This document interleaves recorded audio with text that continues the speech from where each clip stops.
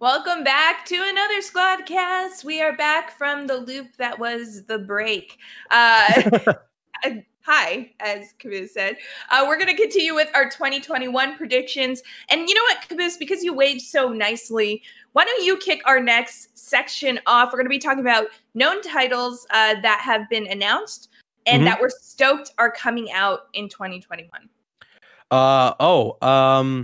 I wonder if anyone can guess what my game is. I don't think anyone can. I don't have a clue. No idea. It's this it's a small indie game based on these characters, very unknown characters from this world that I don't think a lot of people here know about. It's called DC Comics. Whatever. I'm boring you guys with the details. Maybe. It's this game called Marvel Gotham Knights. Right? Oh, yes. Yeah, Camille. It's Gotham Knights. Of course, it's Gotham Knights. This was the game that, for a whole year, had everyone speculating what the hell it was even about or what it even was. You know, we were all sitting here like a new Batman game's coming from WB Montreal. Is it an Arkham game? Is it a new thing? And then DC Fandom comes around in August of last year, and it's huge, and everyone goes crazy. Some people weren't on board initially because it was being marketed as an RPG. Now people are like, wait a second, that's actually cool. And so everyone's slowly starting to get really excited about this, and I can't wait. I am just hyped for the concept that I could be free roaming the open world of whatever this new Gotham City is going to be like, and a friend of mine can just join my game, and he can be on one side of the map beating people up. I can be on the other beating some other people up. We can meet in the middle at some point and beat some people up together and just have a good time, free roaming the city and just having fun. That sounds like something super cool to me. And then with that, of course, you as well are going to have a fully fleshed out story that is going to have uniqueness between whatever character you're playing as during cutscenes. Some characters are going to have more interactive dialogue with certain characters if they have more of a closer relationship with that character, depending on the cutscene or depending on the story mission. And I think that's awesome. It gives you this element of replayability. There's not going to be any level gating in the open world. You're going to be able to explore all of it right out of the get-go. Everything that they're setting this game up to be the promise of Gotham Knights sounds like just a super fun, loose RPG. The RPG elements seem like they're there, but it doesn't look like it's an RPG in the way that something like Cyberpunk was being marketed or something like Assassin's Creed Valhalla was being marketed. It's going to be an RPG in that there's going to be skill trees, there's going to be gear, but at the end of the day, it sounds like you can just kind of get on your bike, roam around, and have fun. You don't need to be so laser focused on creating a build for your character. And the designs look cool, the aesthetic is cool. It's not like the grungy, grimy Gotham that was built in the Arkham games, which I think is great. I love that. But this game has more of the neon lights, sort of Batman Forever, Joel Schumacher type of Gotham City, which some people might see as a bad thing, but I see as a really great thing. It's just more hyper stylized and comic booky, and I'm very excited about it. I can't wait to see what this game's going to be like. I think the thing that excites me the most is that it's familiar enough that, being a fan of the Arkham games, I'm looking at this game and I'm like, okay, there's little bits in here that I can pull from to make me feel like I'm playing an Arkham game, but there's so much there pushing that franchise forward in such a unique way. Something like you were saying, the co-op elements, that's awesome. The cast of characters you're able to play as just makes so much sense for what story they're telling. And then plus, what you were saying about the aesthetic, the neon is awesome. I think that's such a great thing to do for Gotham, because it's always brown, it's always black, it's always just kind of muted colors, but to come out with this younger cast of characters, they're vibrant, they're out there just to kick butt. Why not just let that world kind of represent that with neon lights, bright colors just flashing everywhere? I'm really excited to see more of this game. Yeah, and I feel like it's just when you think of not even the Arkham games, but how DC deals with Batman, it's very rare, that we see the bright colors, the neon lights, the cheesiness of comic books. And I love that. And I feel like it's a great way to kind of play with, different styles the humor that they could have within it as well. Mm-hmm. But my concern is, and Caboose, like when I hear you talking, it reminds me of Avengers when you were talking about Avengers before the game released, right? So that's the only hesitation there as to why it was not necessarily on my list, just because I don't know how that experience will be. I think the thing that separates this game very clearly from something like Avengers is that Avengers is meant to be this, like, and I understand what they were going for with Avengers here, but I just think they missed the mark in the execution. But essentially, the reason why it wasn't like a straight up open world game was the idea that the Avengers don't just operate in one city and protect one city, they protect the world. And so with that, they're traveling the world and going to different places around the globe. It's just that I think like what they did there didn't really work. But I think considering that Gotham Knights is more of the street levels heroes, you know, it's not even like the idea that Batman protects Gotham City, but rather that, you know, all the sidekicks kind of they roam around, they do their own thing. But now, because Batman's dead, they have to all take on that responsibility. And this has to become your city. This has to become your legacy, if Batman's really dead, at least. And so I like that. I like that it's just more street level. You have one city to protect. You don't got to be going around the entire world. And I like as well that there's going to be freedom in that. It's not just a small hub world or multiple small hub worlds. It's a open world, a full city that you can explore the boroughs of and the alleyways and get to find, you know, look for Easter eggs, or if they're going to do Riddler trophies again, something like that, you know, collectibles. I think that I'm down for that. I think that's what's going to separate it from Avengers, is that there's going to be a lot more freedom here than you're provided with in Avengers. Yeah. I'm just so excited for a next gen. Sorry, I didn't mean to cut you off. No, I'm just excited for a next gen Batman. And I think, like, when you're talking about that stylization of the world and giving it more glow, the first thing that popped in my head obviously was ray tracing. Every company is excited to show that off. Give me those puddles. Ray tracing, the puddles. But like overall, like I think that this game is really going to kind of create this new Batman, or not even a new Batman, but like a new DC experience in the next gen, where we start to get in touch with some of the other characters and personalities that the whole Batman world in Gotham has to offer. Mm-hmm. This is really going to be a chance for some of these other side characters, you know, to shine and potentially get their own game. Yeah, I agree. That's what's exciting about it for me as well. Is like, listen, if Batman's dead or not, I don't know. We like, there's obviously everyone's running the theory of like, yeah, okay, he's dead, you know, like, but I think what we do know is that the four main playable characters are not Batman, and to give the spotlight to these other characters that may be lesser known is a bit of a risky thing to do. And I like the risk that's being taken here because, just like you said, Malik, this could introduce an entire audience to characters like Batgirl, characters like Nightwing, Red Hood, Robin. Mm-hmm. And in the future, if they add DLC, we can get characters like Batwoman, you know, Catwoman could be in there as well. They could do all sorts of Batwing, a newer character from the comics that they can introduce. Lucius Fox's son, that could be something super fun.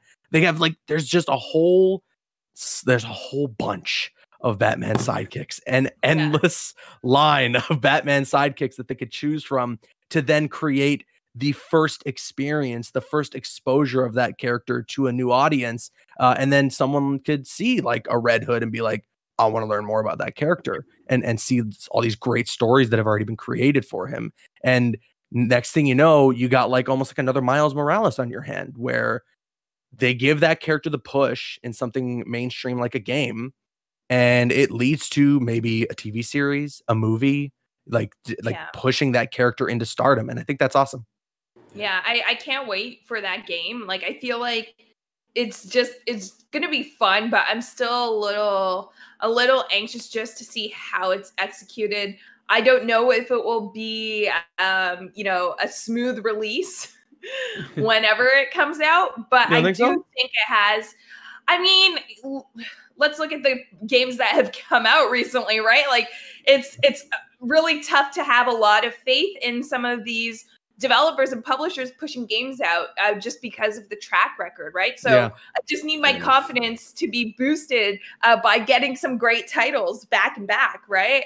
But I want to move on because I think mine's is very important. So whatever. No, I feel like the three of us, Steve, Malik, we kind of share my choice as well. God of War. I feel God of War is that title a lot of people are anticipating because of how 2018's left off.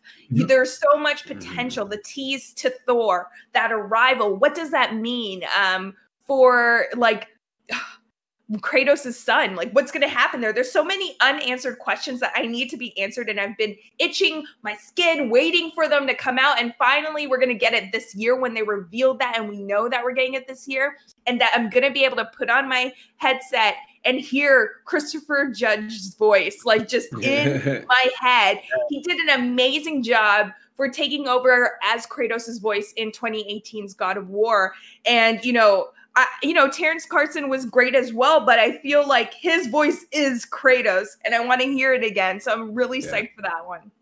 Yeah, I'm right there with you. I think if they're able to get this game out this year, I'm still kind of hesitant. I'm like 75% sure they can, but 25% is like maybe it can get delayed. I don't know. I we'll see. But the other thing that gets me really excited is that just recently they announced that there's going to be a comic coming out that kind of acts as like a prequel to the 2018 game. So I just feel like going into Ragnarok's release, like the hype is going to be really high, and I'm right there for that ride because I can't wait to see where they're going with this story and how they're going to follow up one of the best games of the past generation. Like, it's such an undertaking, but I believe they can do it given the time that they've been putting into this game. I just really hope it comes out this year and not delayed. Yeah. And I mean, when you think about the character development of Kratos over the generations, it's just mind-blowing. He's not the same person, and it's so rare that you get that in games where you have this true development. I mean, like, even in Uncharted, the development was mediocre, like, at best when you compare it to God of War and Kratos, being this man of rage and losing everything to now having a son and just, like, the hardships that he has to face. I mean, Ragnarok, especially when they made that trailer, I was just goosebumps. I had goosebumps because they do everything so intentional in God of War, down to the sound design. And I remember that feeling of first throwing the axe. And that's all that anyone talked about forever. Like, that was it. Like, that was like the selling point of it before anyone really got their hands on the game, is just how it felt. So like you said, being back in that world, hearing his voice in your ears, it's just gonna be amazing. Now, I'm in the same boat. I'm in the same boat as everybody. Like, God of War is just straight up one of the best games just ever made. The PlayStation 4 one, that is. I think the whole franchise is awesome. I actually kind of sort of grew up on it, like not playing them myself, but like my brother loved the God of War games, and I was used to just watch him play games when I was not good at them or was able to understand them. And I just remember like going through the first three, and especially with God of War 3 being such a massive game with all these crazy set pieces. Like, the game opens up with you just on a giant, like it's insane. And so God of War really carried that in having those big set pieces, but also kind of grounded itself a little more in being more character driven and about a father and son. And I loved that. And I can't wait to see where they're going to take it. I mean, I'm down to fight Thor. I want to see that that mythology explored a little more. Thor's not just Marvel at this point. He's so like they could definitely get into that stuff, and I'm looking forward to it. Mm-hmm. Yeah. Now I know Steve, Malik, you guys had other choices as well. Yeah. So just to quickly fill in that, like 25% chance that they don't release the game, I just threw in Halo Infinite just to kind of go in there. Right. Yeah. For me, I'll keep it somewhat short, but I just feel like given the delay that we've seen, like almost a year going from when it was initially supposed to come out to when it's intended to come out now, paired with the fact that it's now aligning with the 20th anniversary of Xbox, this is going to be an important game.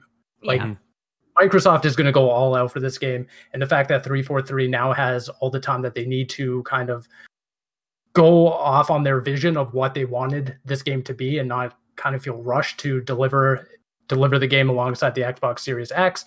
I have a lot more faith in the studio now, given that, you know, Halo 5 was, you know, had lukewarm reception.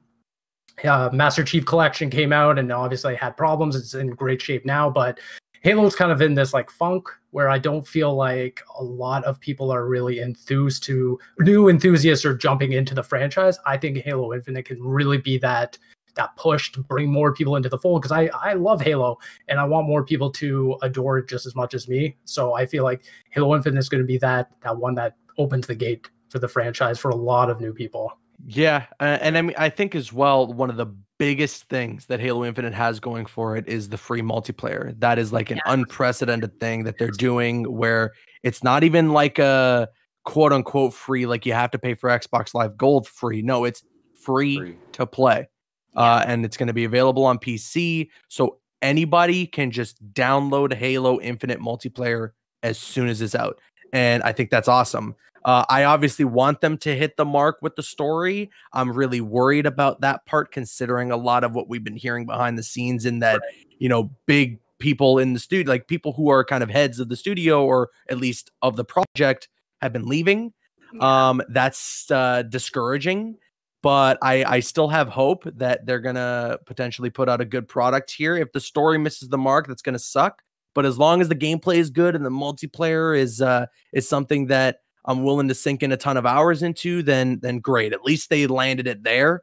But here's hoping. Fingers crossed for a good Halo game, because 343 has had a bit of a rocky go at it with Halo.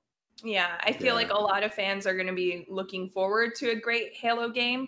But yeah, the story is where my hesitation comes, how that's going to be handled, especially because multiplayer, as they're releasing it separately, could always go through its updates and patches.